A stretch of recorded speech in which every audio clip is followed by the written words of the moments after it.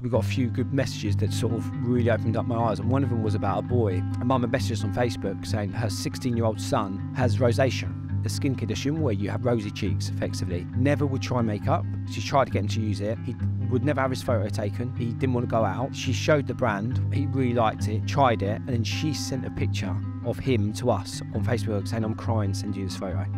That was the first interaction I'd ever have of being more than a product.